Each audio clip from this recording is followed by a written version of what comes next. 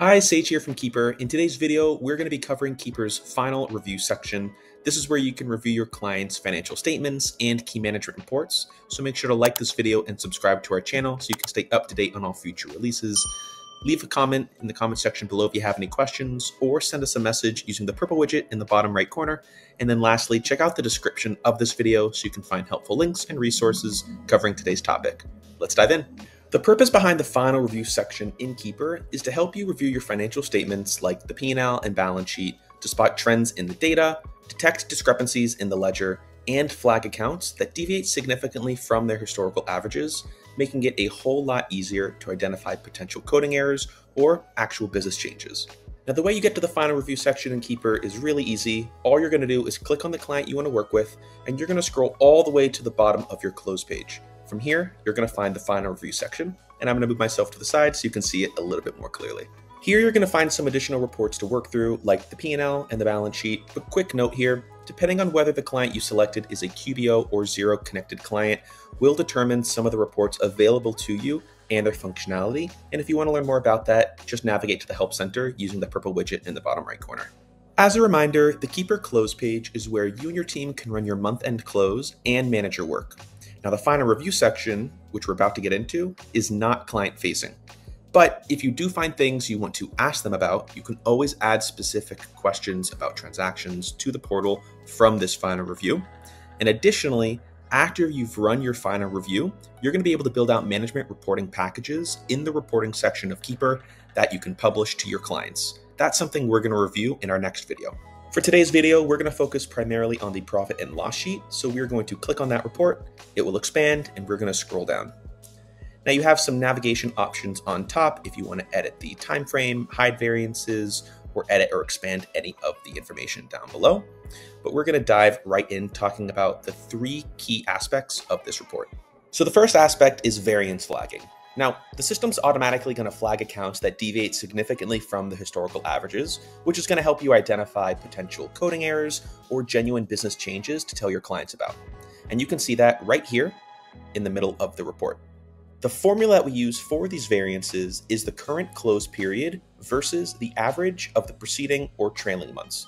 So for instance, if you're in the September month-end close, which we currently are in, as you can see looking at the top corner of my page, and your scope is a 3-month review, which we currently have set as the default, it's going to compare September to the average of the 2 months that came before, which would be July and August.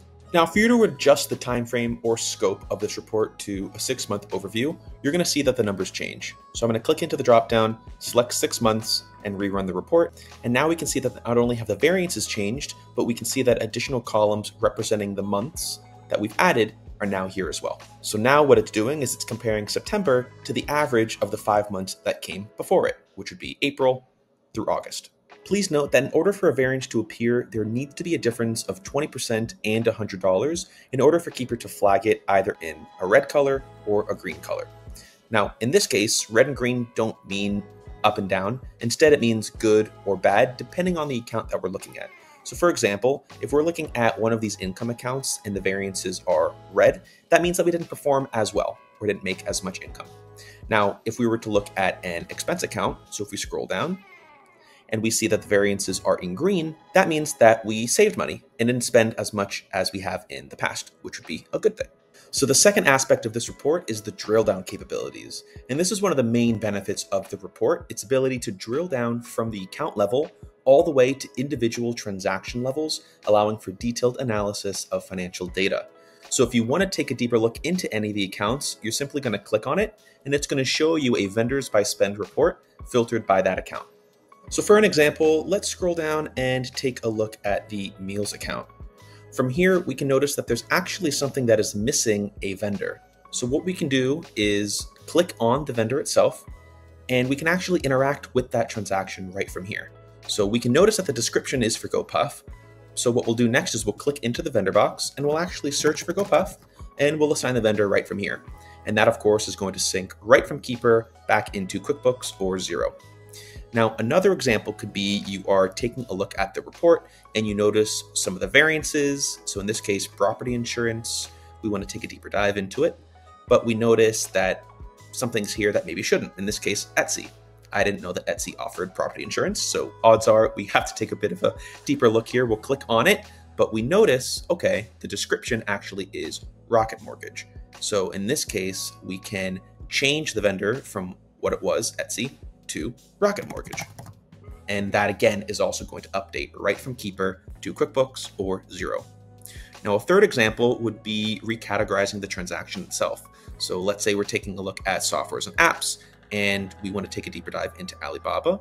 We can always change it from softwares and subscriptions to something else just by interacting with the split column.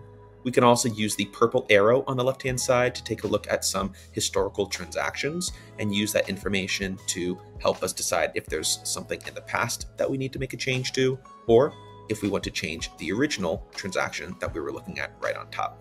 Now, we can also communicate with the client directly from here as well. So if we had a question about one of these Alibaba expenses, we can easily scroll to the right and ask the client a question. We could always write out our own question or use one of the templates like asking for more info or even a receipt and uploading it right to the portal. Remember, you still need to notify the client that there's something in the portal either manually or using the automatic reminders, which you can set up in your practice settings. Now, the last example I want to highlight is how you can communicate with your team internally. So what we're going to do is we're going to scroll down, and for me, the merchant fees stands out. So I'm going to click into merchant fees, and I can see that these are Shopify fees. But I notice that we are missing some charges for April, for July, and for September. So what I can do is I can hover my mouse over the account, and I can actually click on the comments button.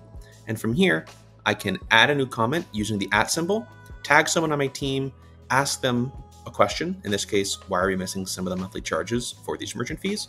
And they're going to get notified. They'll be able to respond and update me. That way I know exactly what's going on.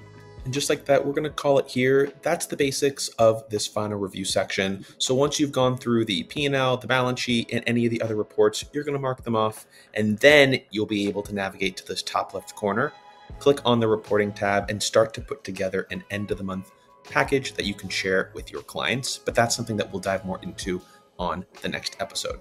So with that, make sure to like this video and subscribe so you can stay up to date on all future releases. If you got comments, leave them in the comment section below or use the purple widget in the bottom right corner to ask us a question, and check out the description of this video so you can stay up to date on all future releases. With that, I'll see you guys in the next one.